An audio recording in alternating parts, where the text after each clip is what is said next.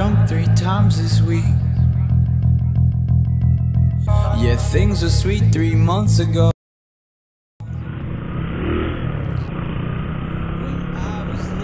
So, what's up mga kahataw? Mga pure energy, no? So, kumusta naman kayong lahat? Alright, so ayos muna natin yung ating salamin. Okay, so ayun na nga, no? Medyo may chance tayong lumabas ngayon at sasamantalahin ko na. What's this? Backward.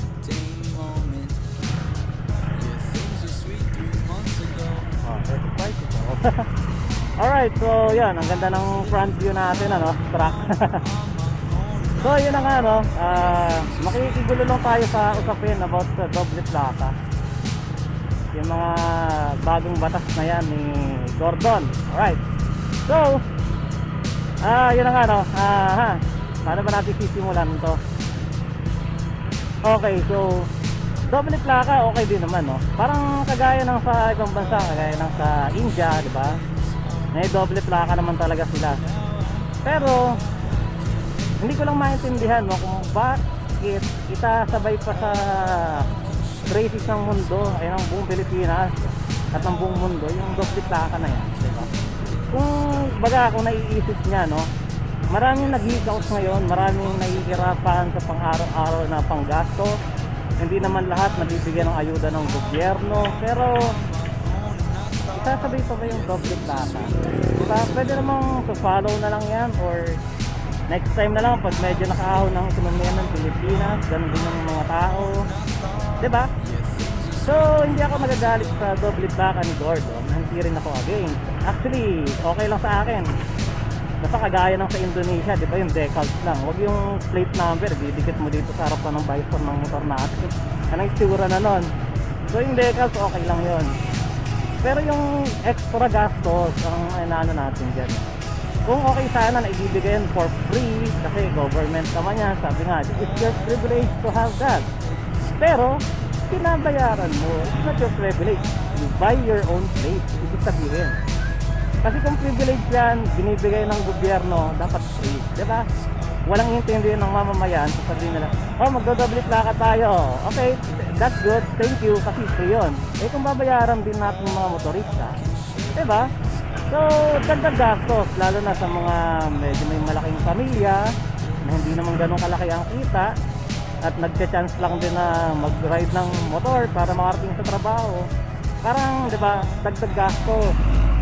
Tapos tama ba yun, you're coming to make a double plate on the motorcycle, diba? Sa dami ng motorsiklong nakarehistro sa LTO ngayon, ilan ba ang wala pang plaka, diba? Sa loob ng napakaraming taon, diba? May problema na, magdadagdag pa ng problema. Isa lang hindi mo na kayang ibigay, dalawa pa.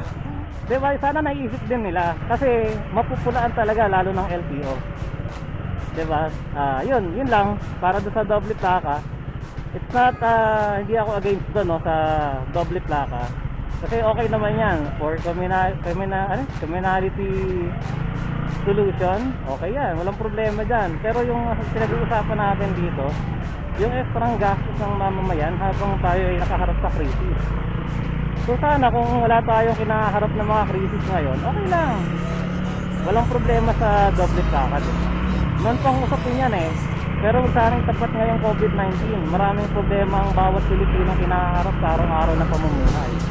So yun lang, no, sana medyo nagkaroon tayo ng konting usapin doon. And then hindi ako against, no, para sa akin, sabi nga nila, no to doble plaka. It's okay to have your own opinion, pero sa akin okay lang na magkaroon tayo ng doble plaka. So ayan lang guys, sana may mga hindi nasaktan. At ang atin lang naman para sa ikabubuti ng lahat.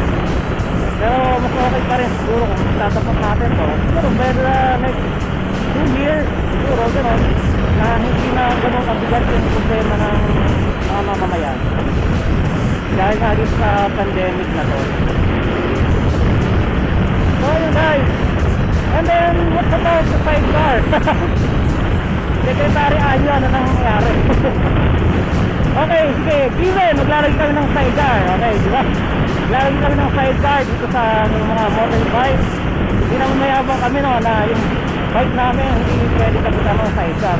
Okay yun, isasakay namin yung maraming masasakay na gamit, family members, just in case matapos yung lockdown. How come yung papers namin is illegal? Anong sakay ng LTO doon, di ba?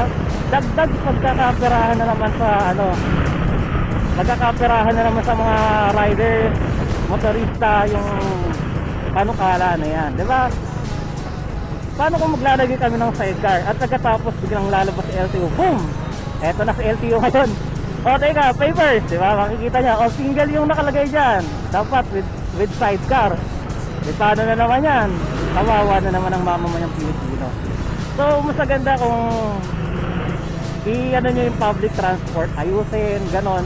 Kung itong GCQ na to magtatagal na to, maging permanent, normal, sabi nga, maging ano sana tayo lahat. Ayun, pag-isipang mabuti bago magpatupad ng batas. Kasi kagaya ng mga nagpapatupad ng batas about sa mga motorcycle rider, kasi ako mahal ko yung mga motorista, motorcycle rider, yan, love natin lahat yan. Kasi ganun din tayo nararamdaman natin yung mga nararamdaman ng mga motorista.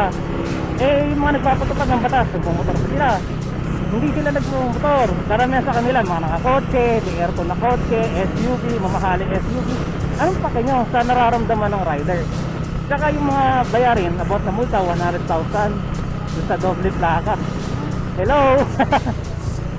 Yung 2,000 nga, pinakamalaking multa, ang hirap bayaran bilang isang motorista. Hindi ko na sinasabing dahil mga pasaway kami motorista, no? Wala din gano'n na gusto mangyari na mahuli siya.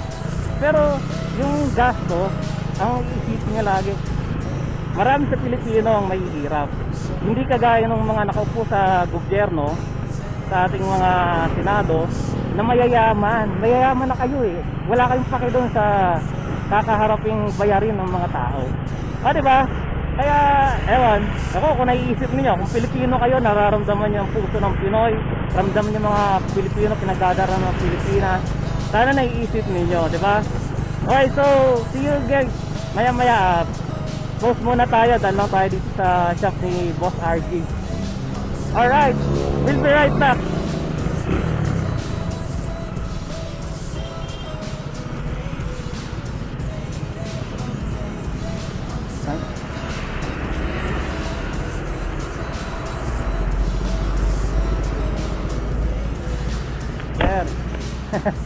Napadaan lang.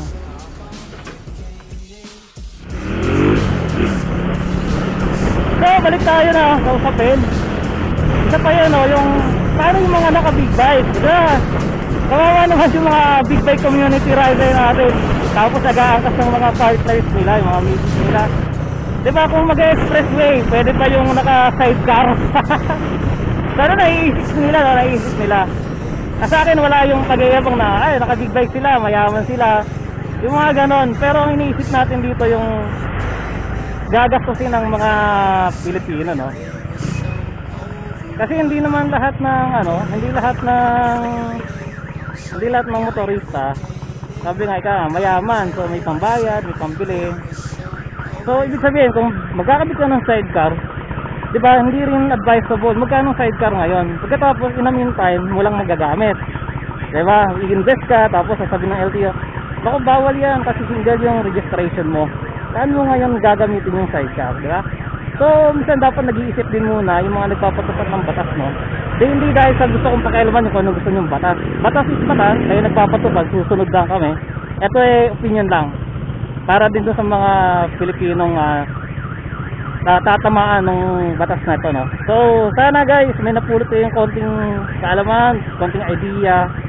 Hindi tayo against sa batas na pinatutupad ng Pilipinas. Ang atin lang maging maayos, yung ganon, hindi yung pabigla-bigla na lang nilang isipin na ganito, ganyan. So yun lang, sana naisip ng mga mambabatas natin yan. Alright guys, so see you guys again. Lagi nyo lang tatandaan, hataw lang ng hataw. Alright.